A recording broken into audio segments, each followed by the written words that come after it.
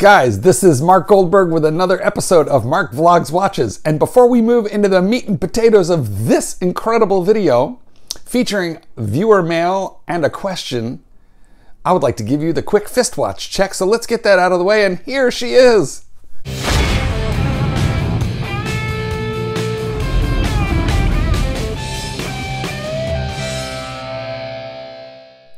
Today, guys, I am wearing the beautiful, the discontinued, the apparently ridiculously valuable and stupidly overpriced Batman. Why the hate? Well, you know, naturally, I love the watch. And may I just say, I love it a lot more. You may see me occasionally stroke it throughout this video. I love it a lot more since it was discontinued and became, you know, excitingly expensive. Wrinkly. But let me just say, according to the video that I'm going to read you off of my computer now, you'll have to bear with me, it's a little long, but there's a payoff. I promise you should listen to the whole thing. Okay. The prices. Oh my God, the prices. The names are going to be changed to protect the guilty. Marc, I recently started watching your YouTube channel and I have been hooked. Yes, it's working.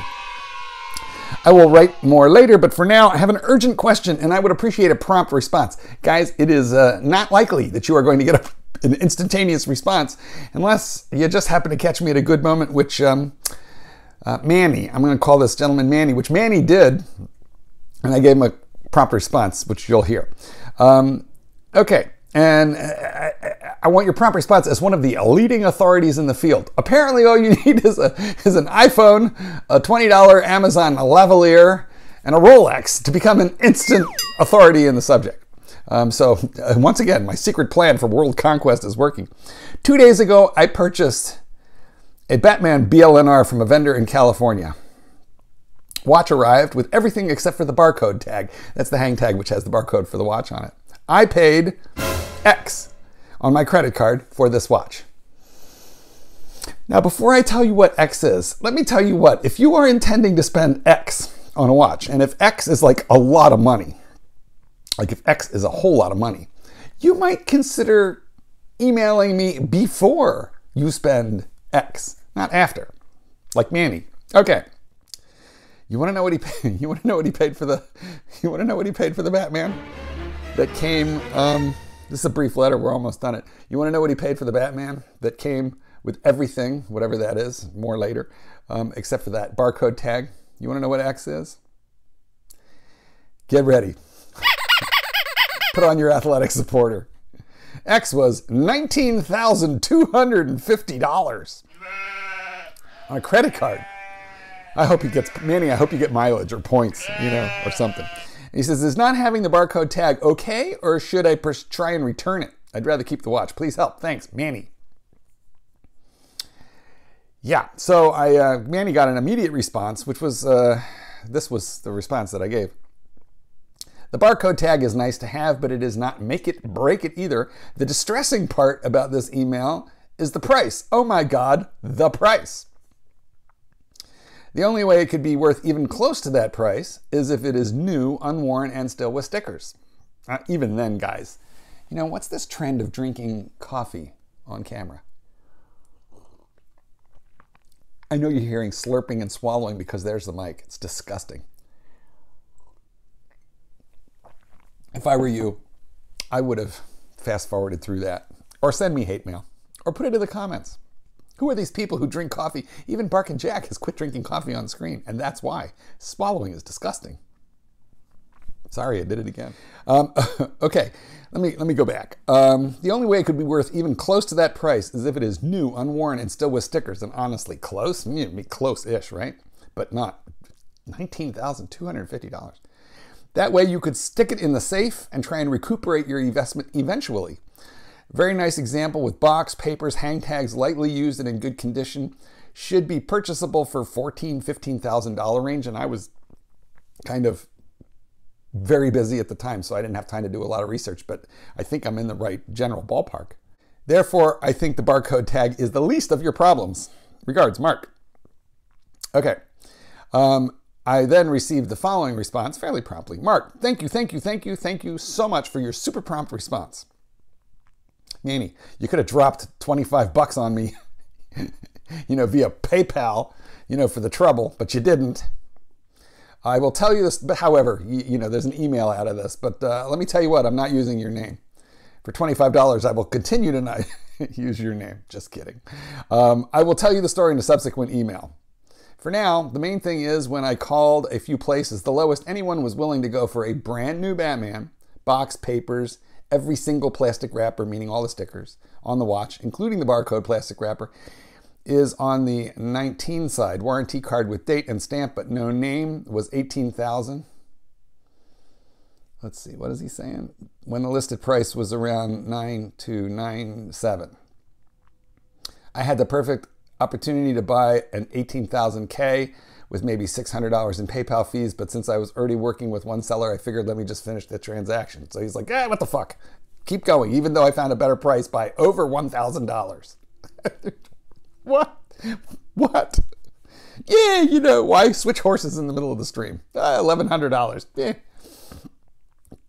Today, I believe the lowest price anybody can purchase a Batman on a credit card with a perfect example with every sticker in place, etc., is going to be around $19,000, provided an example even exists. Every day, that price keeps going up. Well, okay, I can't argue with you because I haven't done the research on this. I'm just going to finish this mess.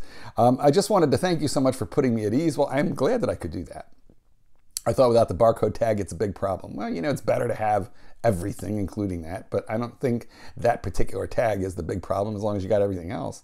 So let's say I keep it in the safe for 10 years. Here's where things I think get a little nutty.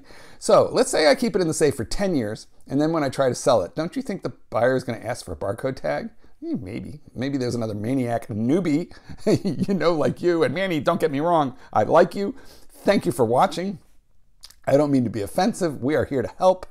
But you call before you spend this kind of money, not after.